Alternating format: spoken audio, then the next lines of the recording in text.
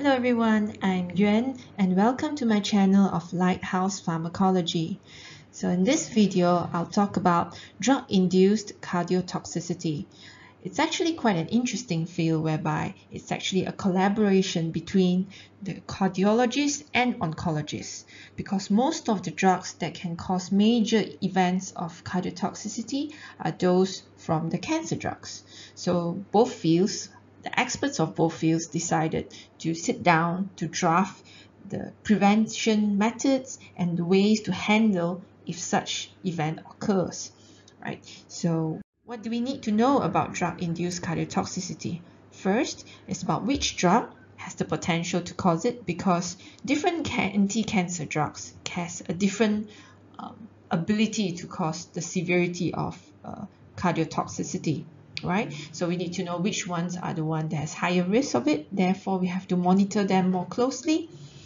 How does it cause? So in terms of its mechanism, so it differs between different drugs. And obviously, what all this information translates into clinically on how we should actually avoid it and what to do if it actually occurs. Do we need to actually stop the treatment, for example, for the cancer? Or should we switch drugs, and when should we do that? So all this will be backed up by the clinical guidelines, right? So that we'll go through the main clinical guidelines, which is by the European ones, so the ESMO, right? So let's dive in. Let's look at the JAMA paper, which actually monitors 42 patients who survived breast cancer but actually experienced cardiotoxicity. So the paper concluded that it actually produced long-term impairment of the cardiopulmonary function for these individuals. So again, this reflects and confirms that the effect is irreversible in a way with long-term consequences, and it's like an alarming bell in a way to remind all of us that of healthcare professionals that we should try our best in a way to prevent cardiotoxicity from occurring from these cancer patients as well. Yep, because it should not be an option that we need to choose that, do you want cancer or heart issues? It shouldn't exist in the first place. Let's come to the question on which drugs actually can cause cardiotoxicity. So when we look at the general list and the list over here, so the first one is anthracyclines. So this is the older generation drugs. So the more commonly known as is the doxorubicin, right? It can be idarubicin, epirubicin, metoxantrone. So this is the whole class of the traditional but very effective, very useful, affordable in terms of its pricing, and again, it brings very good outcome and is used in various cancers. So the incidence is much higher and it's dose dependent. So therefore, again, we try to limit the dose that we need to use, and bear in mind this is an accumulative dose. So further details we'll talk about it later on when we go through different drugs, right? So but a lot of the other ones, so this is alkylating ones like cyclophosphamide, still consider the older generation ones, and the taxols, but there's a lot of emphasis given on the newer generation of drugs like the tyrosine kinase inhibitor. So we've got the VEGFs ones in between, and got monoclonal antibodies and all. These are the newer drugs which has a very specific target towards certain cancer markers. But we also found that because these cancer markers that are being targeted are the ones that can play an important role in maintaining the cardiac function. So therefore, if this functions are inhibited, it can cause a certain degree of damage to the heart as well. Again, a bit of dose dependent as well. So there's some monitoring that we need to do for them. Next, let's move on a little bit on how these mechanisms occur. So this will be just a very brief overview because again, every drug acts differently. There are different mechanisms of causing cardiotoxicity. So the first one here that we can look at is called electrophysiological perturbations, whereby it's mainly ion channel mediated. So if there's an impairment in the electrical conduction of the heart, so obviously it will affect heart function. So for example, there are certain drugs that we'll look at later on which can prolong the QT interval, right, the PQRST, the QT section, so therefore has a higher risk of precipitating an arrhythmia episode, so which is what we try to avoid or reduce the risk. The second one is on cytotoxicity, so therefore it's a direct toxicity effect on the cells per se, which is of course in this scenario it's mainly on cardiomyocytes. Obviously all anti-cancer drugs would have a cytotoxicity effect because we use it to kill the cancer cells. But there are certain times, or most of the time, the effect may not be as specific as we would like it to be. So therefore, some cells, like the cardiac cells, are more prone to cytotoxic effects from the, for example, reactive oxidative stress generated by the drugs that can cause toxicity or damage or death of the cardiac cells. But this one again depends on the different drugs. So for example, certain anti-cancer drugs, they are more prone to get cytotoxicity effects on the cardiomyocytes, and some are more towards the bone marrow suppression. So it depends on the profile of the drug used. The third one here we look at is actually a pharmacological way, as mentioned a little bit earlier on, whereby especially for the newer generation of drugs like tyrosine kinase, if you inhibit the HER2 receptors, the VEGF receptors. So these are the common pathways in a way which are activated for the protection of the heart for their daily function. So if these protective effects are inhibited in a way, because these are also important pathological effects for cancer, so it can cause predictably some damage to the heart. Right. When we look at a simple diagram here to illustrate the whole process of damage to the heart. So the main thing that we want, one of the main thing actually that we want to prevent is obviously heart failure, right? So from the name, we know that a failing heart has lower efficacy in pumping, which translates to a lower ejection fraction, whereby there's lesser amount of blood that can be pumped out of the heart per heart contraction. Is not a good thing, right? So this is what we mainly want to prevent. So you can see the effect is obviously it's from acute first, because when the person receives a dose of oncology drug infusion, right? So the effect will be an acute one because there's a high exposure of the drug in the body. But sometimes it can translate into a chronic one, which is what we want to prevent. So from the reversible towards the irreversible, obviously something that we try to block it over there. It starts with degeneration and obviously necrosis, which is what I want to prevent, because when the cells are dead, so imagine it's the heart per se of the shape. So if there's some patch of dead cells, the heart could not function very well, because we cannot actually, for our body itself, or even any treatment technology now, we can't actually replace those dead cells out of where it should be and to put in the new cells over there. So it'll be in a way blocking the whole heart or electrical conduction or the heart pumping action, which is what we want to prevent. So the inflammatory cells which try to come in and help actually could make the whole situation worse, which is also can be observed in myocarditis. So this is something that we want to prevent as well. So myocarditis again it became a little bit of a hot topic in this COVID era, because the previous like alpha, the earlier strains of COVID has higher risk of causing myocarditis. Therefore, there's more issues on the heart later on. And obviously the last part here on fibrosis is something that we want to prevent it totally, because from fibrosis, the name, we know that it's a fiber add-on formation process for the heart cells, which is what we obviously want to prevent, because our heart, as we know, functions like a pump. So to allow it to function as a pump, it has to be able to contract and expand. So it has to be like a balloon-ish function, if you get what I mean. So it's supposed to be stretchable so that it can function optimally. So once there's fibrosis, it becomes very, very tricky, because imagine a balloon that can't stretch. So the pumping action again will be terribly be impaired. And another part about fibrosis is that currently we don't really have very good drugs, or there's no clinically approved drugs in a way that can actually remove or reverse fibrosis. So therefore it becomes a very, very tricky issue to treat. So in a way, when we look at drugs, most of the time they're effective in a way if it doesn't touch anything structurally, if you get what I mean, because we have good drugs that can target the receptors, the enzymes, the ion channels, for example. But if something structural changes, it's not easy to tackle for pharmacological treatment, right? So this is what, again, we want to prevent, because again, it's irreversible at the moment because we don't really have drugs that can reverse the whole process of damage. Right, so again, the prolonged QT interval is something that it doesn't mention over here, but it's also something very important that of cardiotoxicity that we want to prevent.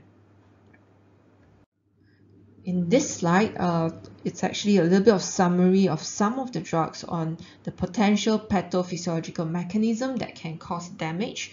Right, so we've got some like 5-FU and things that can cause endothelial injury, so to increase the risk of myocardial ischemia, which is like heart attack, right? So again, it's not good, of course. Some of it, like the VEGF inhibitor, so it actually, again, there's always endothelial damage. It also increases the risk of thrombosis as well, so which is again what you want to prevent. So another part here that I would like to highlight is actually on radiotherapy. So bear in mind, a lot of cancer patients that will have actually receive a combination of therapy, not just a combination of chemotherapy per se, right? Because a combination of chemotherapy is what we normally apply for a maximal clinical benefit for the patient, right? But there's also radiotherapy after surgery. So remember the JAMA paper that we talked about earlier on, that we can observe a higher risk of cardiotoxicity for those breast cancer patients, because one of the reasons is that they could be on anthracyclines, which has a higher risk of cardiotoxicity because the drug per se has such a property. And for breast cancer patients, so probably they'll have surgical removal, right? And after that, they'll have some radiotherapy, and obviously it's one of the nearest organ to the heart if you were to do radiation as well. So with a combination of all this, so there's a higher risk of resulting cardiotoxicity. Over here is just to emphasize and remind everyone on the fact that every drug is different based on its different mechanism of action. Therefore, its toxicity profile and effects will be different. So when there'll be some general rules that we can talk about, but there's also some individual notes that we need to take note when we actually manage the patient. Right. Like any other diseases, as healthcare professional, the main thing that we'll try to do is to avoid it. I mean, like avoid the disease altogether. So we'll try to avoid the occurrence or the severity, if we can't avoid the occurrence of the drug-induced or oncology drugs-induced cardiotoxicity. So there's quite some clinical guidelines available, like the more established, the full paper, which is set up in 2016, but there's also newer reviews along the way. So these are the main references for this video.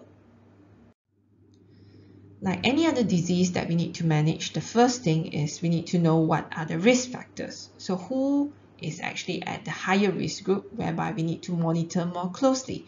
So the first one is based on the therapy that they receive. So as mentioned earlier on, the anthracyclines will be always on the top of the list because of its commonly used, right? The commonness of its effective drug use. So we have to look at, especially on the high dose, because it's a cumulative effect, and also on the radiation, right?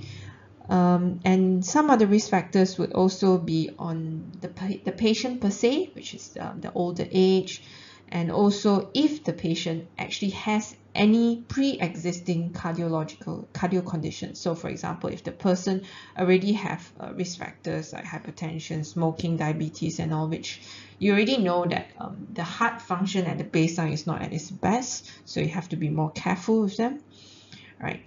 And there's also another part that I'd like to put here it's that the female would be a higher risk because of the breast cancer stuff. And another one is on the pediatric population.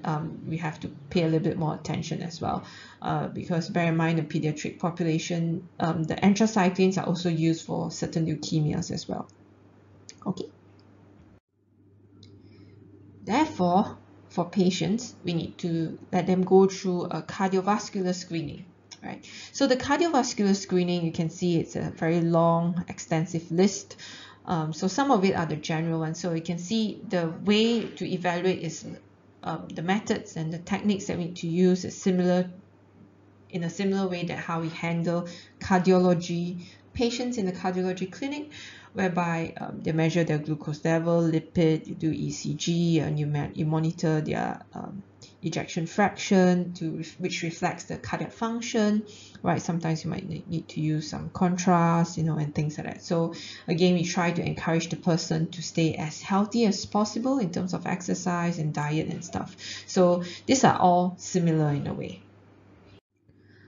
A very general diagram over here for screening and steps, right? Later on we'll go through the individual drug ones. It's that we need to obviously monitor the left ventricular ejection fraction, which is the LVEF over here. So if it's anthracycline, so you have to treat LVE, the heart issues if anything occurs. So, and also obviously monitor any biomarkers as well, like the natriuretic peptide, right, and things like that. So there's also other marker treatments as well that we need to keep in mind. So this is like an overview for what we roughly need to do.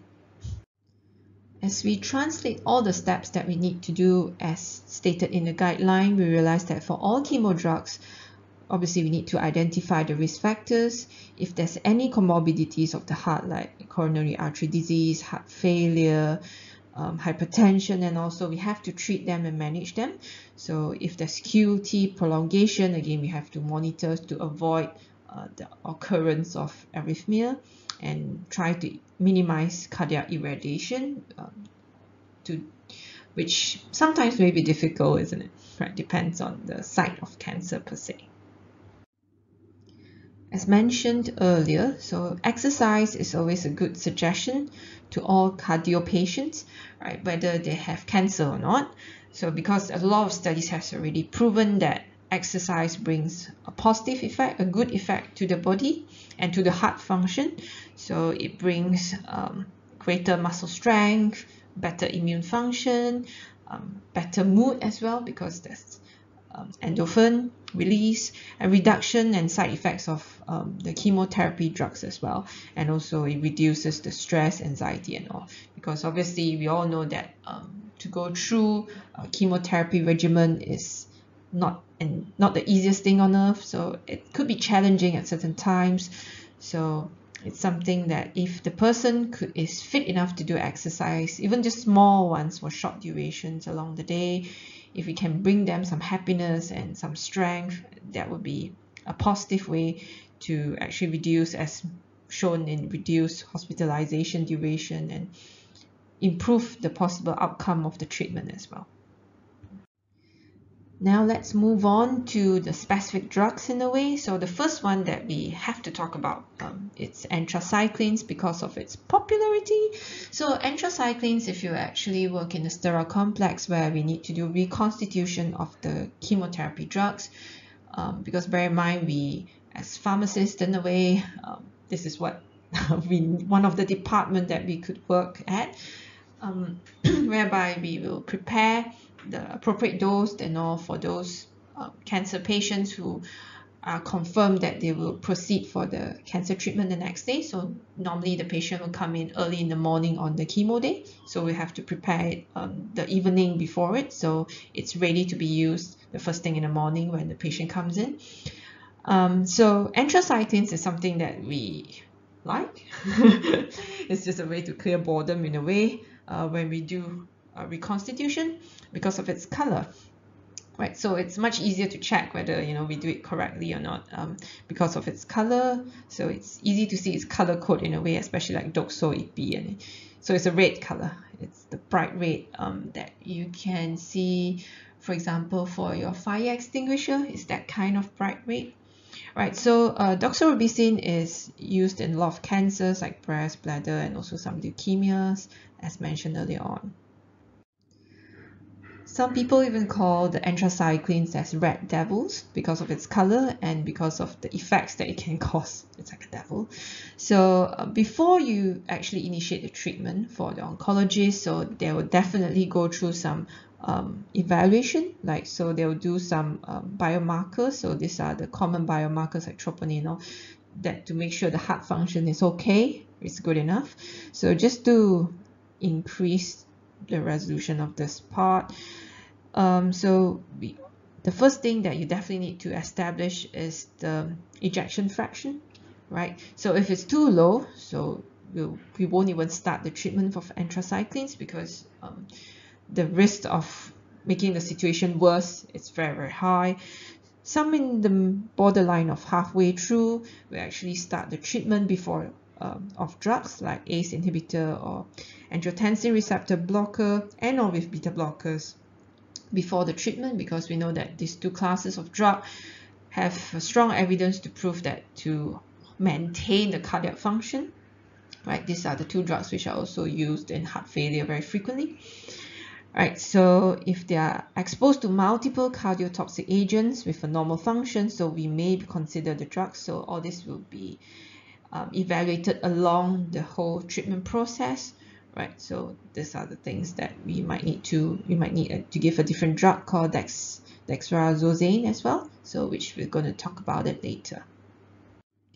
So from the chart just now, which is the first half of the whole diagram for here, so then we move on. So you can see that so it depends on the dose that the person will receive, right? So accumulative dosing is something that is important, especially for anthracycline group.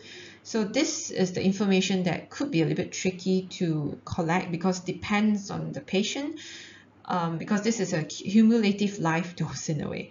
So the person that comes to the oncology clinic may be a recurrent patient, so you actually need to dig out the first treatment, what the person has received, right, from the previous notes, which can occur, I don't know, 5 years ago or longer, or maybe at a different clinic or a different oncology clinic or a different hospital altogether, right? So these are the information as a pharmacist in a way that we'll try to collect to actually calculate the exact cumulative dose that the person has already received to know how we can tailor the treatment for this round if it's required during the recurrent, right? So along the way, you can see again there's a lot of again monitoring of the cardiac markers like troponin to make sure the heart is functioning well, and there's always evaluation after 6 months, 1 year, and 2 years, and so on and so forth. So again, monitoring the signs and the cardiac biomarkers is a routine for those who actually have to receive anthracycline drugs. In the guideline, this table is a summary on the different efficacy of cardiotoxicity for the drugs, different drugs under the anthracycline group. So you can see doxorubicin, it's the king in a way, so followed by ipiru, as well. So the incidence of heart failure here increases when there's an increase of the cumulative dose, as mentioned earlier on. So bear in mind, this is a irreversible damage, as if you remember the chart that we look at for the mechanism section.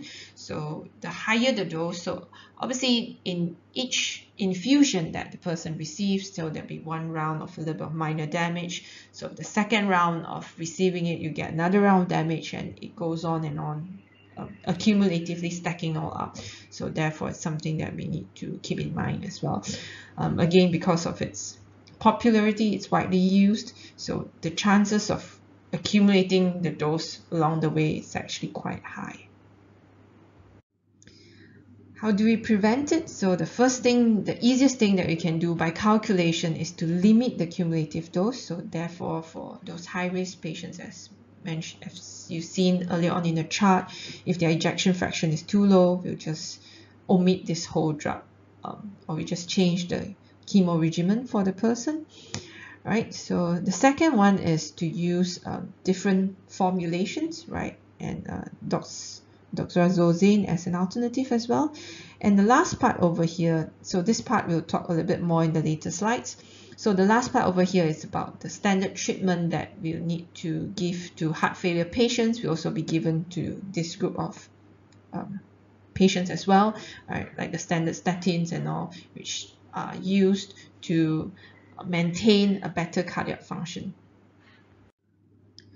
So we already know that anthracycline groups are effective, useful oncology drugs, right? And it causes this terrible effect, this higher risk of causing cardiotoxicity. So what the scientists did was we actually managed to design a drug called dexamethasone. So what happens is that this drug is actually can provide some cardio protection, right, for the high-risk patients. So what can the drug do is that it's actually being given as before doxorubicin is given, so like half an hour before it's given. So the patient actually receives dexamethasone first, then followed by the doxorubicin treatment. So how does this dexamethasone work? So basically it sort of blocks the effect of the anthracycline. So in this diagram, A refers to anthracycline, right? So the D refers to this dexamethasone. So this particular molecule here is actually called topoisomerase 2 beta, which is the target of anthracycline, because the anthracycline inhibits the effect of this topoisomerase, causing the DNA double-stranded breaks and so on.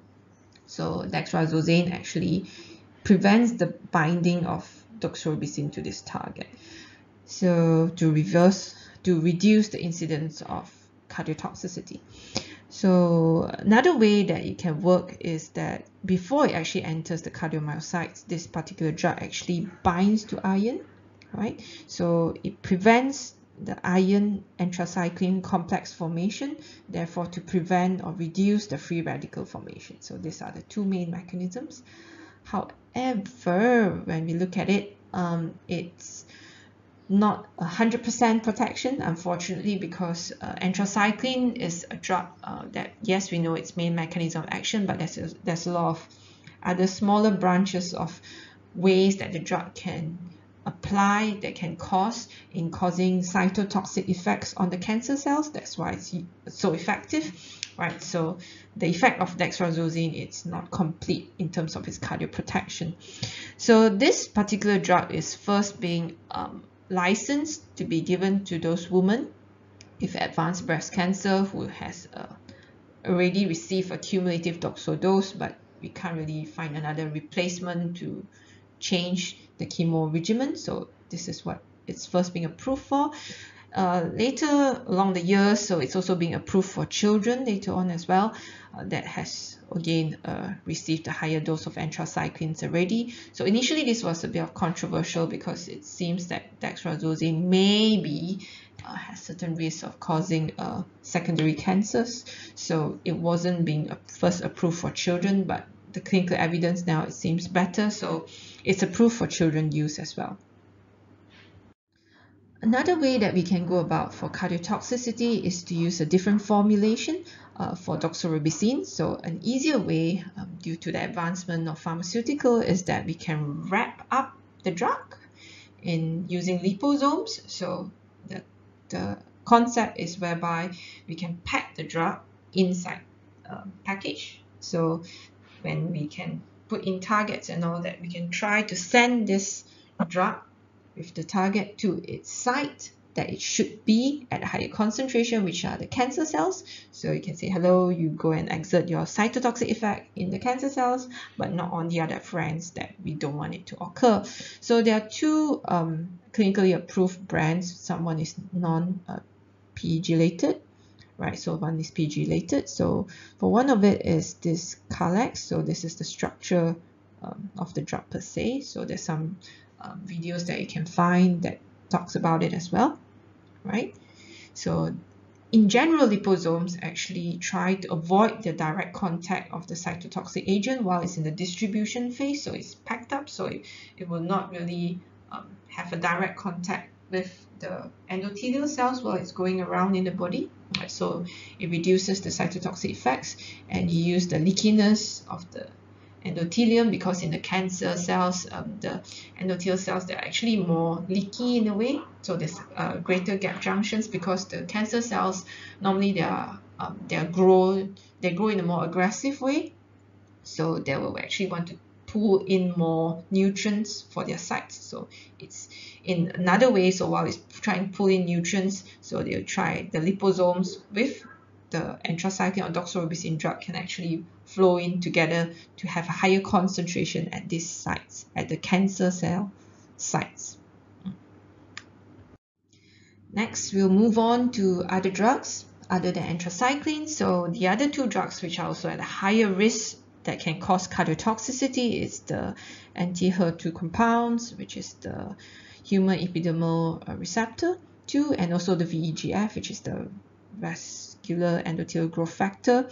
So these are the drugs which can target these two. So again, and bear in mind, these two drugs are commonly being used for breast cancer treatment as well. So again, you have to monitor the combination effect of different drugs, right, being used that can cause a similar cardiotoxicity profile. So again, the risk factors are quite similar as mentioned earlier on. Any pre-existing cardio conditions for the patient is a sign that you need to monitor them more frequently. Similarly, when we look at the charts, so like HER2 inhibitors like trastuzumab and all these are getting more and more popular as well, because like trastuzumab, there's a biosimilar available which reduces its cost. So again, if they are ejection fraction as well, so as you can see, it's quite similar on the way that you manage, compared to those receiving a trastuzumab. So again, you monitor their ejection fraction, and you may start certain drugs for them as a protective effect. Looking at the second half of the chart from the one on top, as you can see over here, so again, continual monitoring, right, and evaluation is always the key for any signs and symptoms, and also biomarker elevation, just in case there is.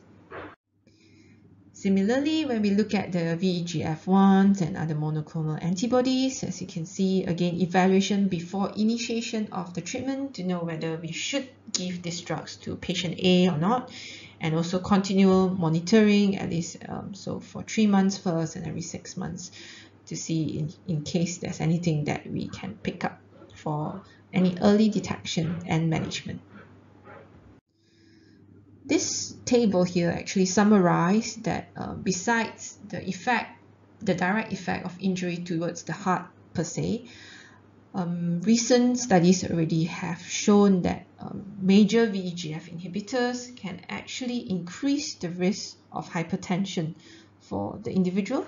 So if the person who received this treatment already have a pre-existing hypertension, high blood pressure condition, so it's again something that you have to monitor their blood pressure more frequently, because it's very likely, as you can see, the percentage, the blood pressure control will be more and more difficult. So you might need to bear in mind, you have to step up the treatment for the blood pressure control, right, in terms of increasing the number of drugs that you might give for the hypertension management, right? As you can see, it's actually quite high in a way.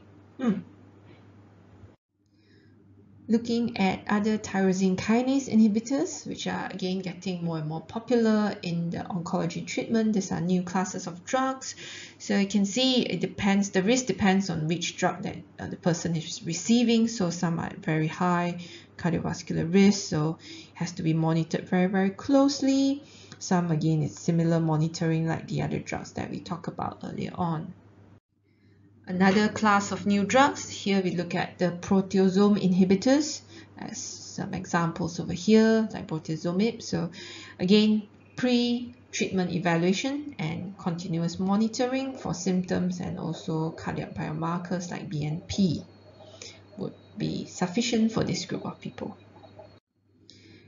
Over here, we look at a drug in a way called ibrutinib. So this is again a newer drug. So why do I need to put it specifically is that the cardiotoxicity risk for this drug is a little bit special, whereby it actually increases the risk of atrial fibrillation. So it's not really so much on the ejection fraction or myocardial infarction kind of effect, but it's on atrial fibrillation risk will be higher. So you see the monitoring will be a little bit different in a way.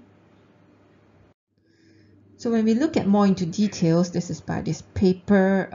You can see, I'm sorry for the small print. So you can see that you have to, because atrial fibrillation, if you actually go through the videos already, right, or you have to actually learn about atrial fibrillation already, it actually brings a higher risk of blood clotting, so which is a bit different. So this is just to remind the usage of anticoagulants for this group of patients if you already found that there is already some development of atrial fibrillation. Right, so it's advisable to use drugs like beta blockers to control or manage the symptom of atrial fibrillation as well. Last but not least, we'll look at another group of oncology drugs which are getting more and more popular, which is called the immune checkpoint inhibitors. So it's again the newer classes of drug. So you can see, as usual, we monitor their ECG, troponin and all, because the main effect of cardiotoxicity that we look at is actually myocarditis. So it's something, again, we try to pick it up early, then we can, if it actually occurs, we can stop the treatment as soon as possible, right? Again, it's not that every patient which receives this immune checkpoint inhibitors will develop this, but there's a higher risk, so we have to monitor accordingly. Right? In the last section over here, we'll actually be talking about what to do if a cardiotoxicity is observed. So what we talked about earlier on is more like active monitoring and to pick up any symptoms earlier on or any biomarker elevation so that we can decide what to do.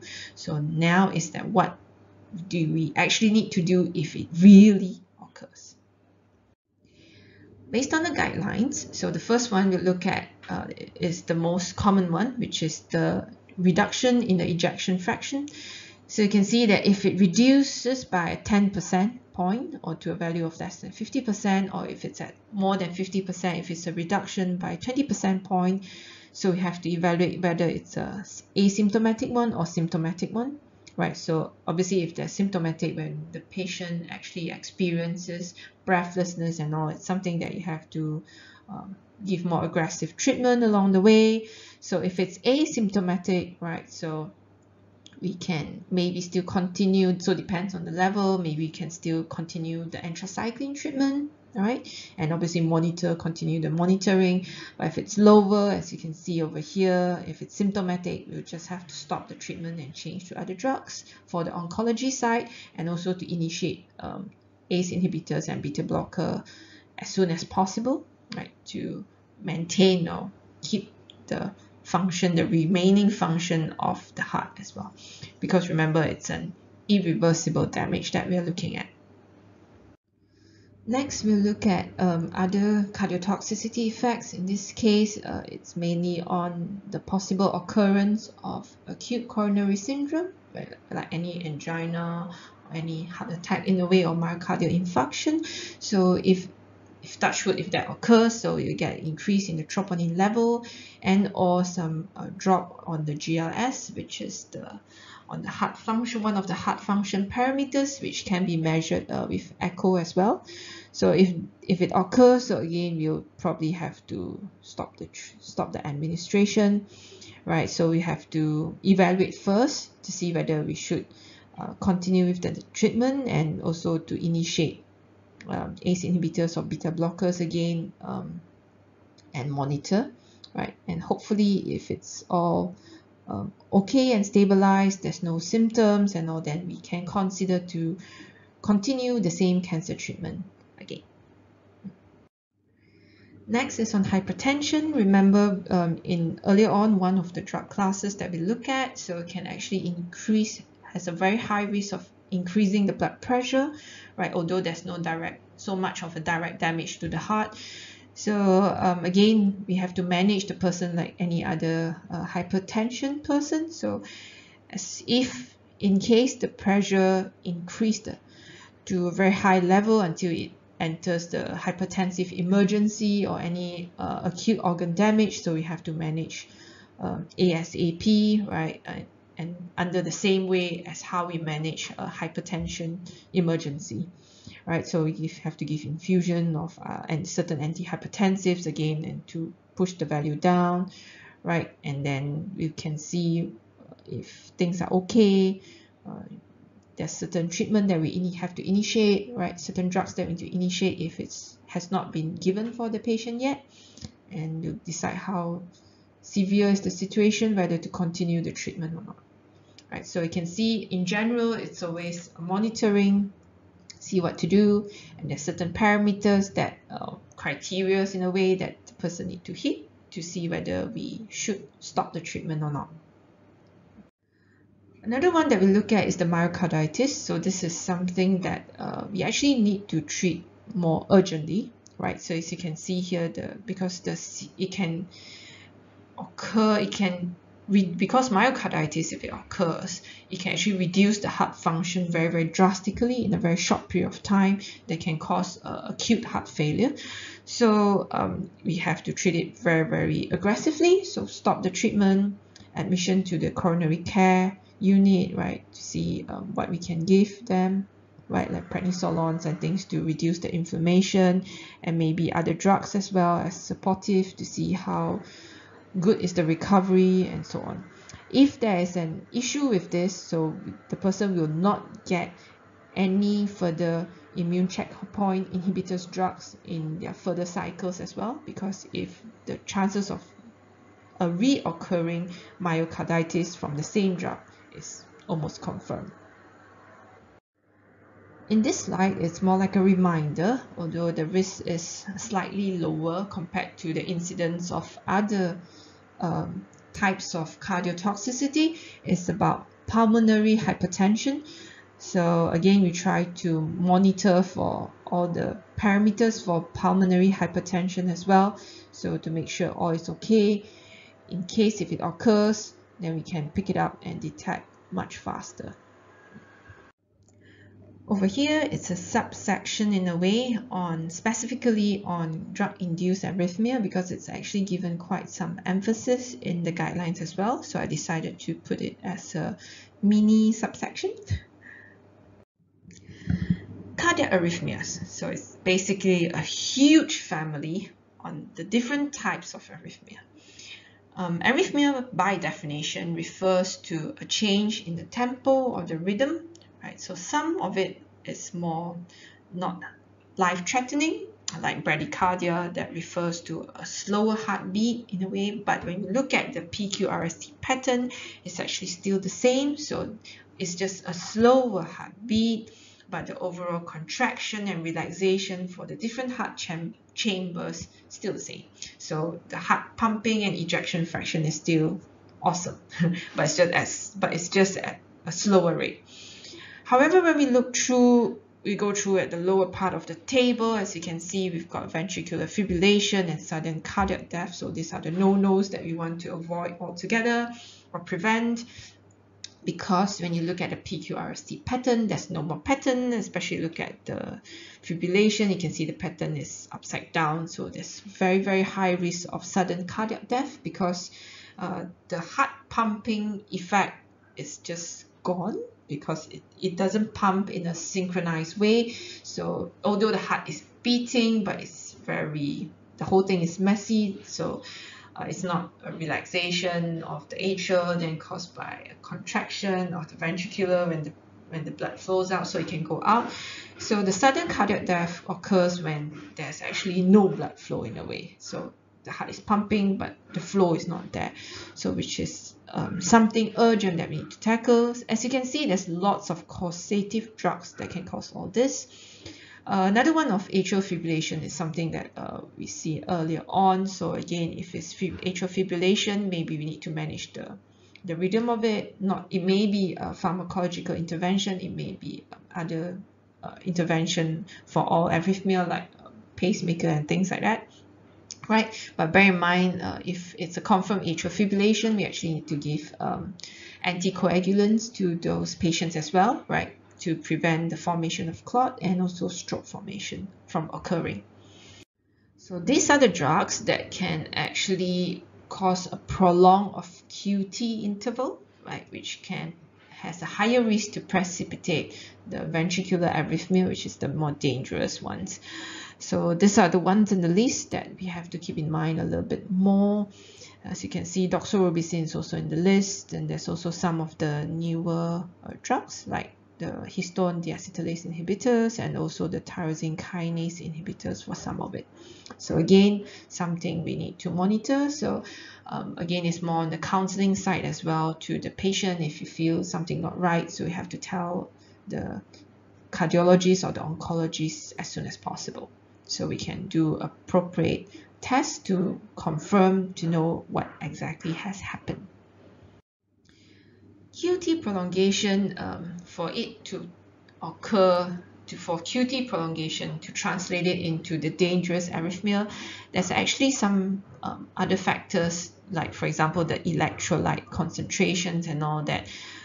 We can actually try to manage to reduce the risk, right? So if there's any electrolyte imbalance of the potassium ion, yes, the calcium and magnesium one, so we can correct it and give the infusion accordingly, right?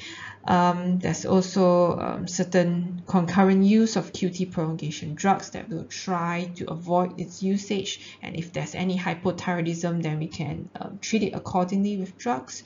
So there are some which are non-correctable ones, so again, we will try to manage as much as possible. Over here, when we look at the details on how should we manage QT prolongation, so a simple way in a way is to know how much is it being prolonged. So we need to do an ECG and to see how much is it prolonged for in terms of the milliseconds. So if it's severe enough, so we have to withhold the cancer treatment on the second and the third option over here. So if it's okay, it's not too bad, and there's no ventricular arrhythmia, so we can continue the cancer treatment and to correct any risk factors, right, and monitor continuously as well. So on the severe side, so we have to stop it, and for definitive, especially the more severe ones. And over here, we can still discuss accordingly. And again, you have to correct all the risk factors, no matter what scenario you are in, right? Another part over here is a little bit different topic on venous thromboembolism. So again, it's more like a clotting of the blood, actually, right? That can, causes a blockage or your DVT and things like that. So for certain cancers, due to the treatment that is received or due to the nature of cancer per se, so like for example in the pancreas and so on, can actually causes a higher risk of all this. So again, it's something that we need to keep in mind. If there's a higher risk of so, then we have to manage accordingly with anticoagulants. Thank you very much for staying till the end of the video, and I hope that the information has been useful for you too as a revision, or if it's a new topic for you. So you're welcome to subscribe to the channel and to turn on the bell, and you can follow me on Facebook or on Instagram and also TikTok as well. See ya. Thank you very much.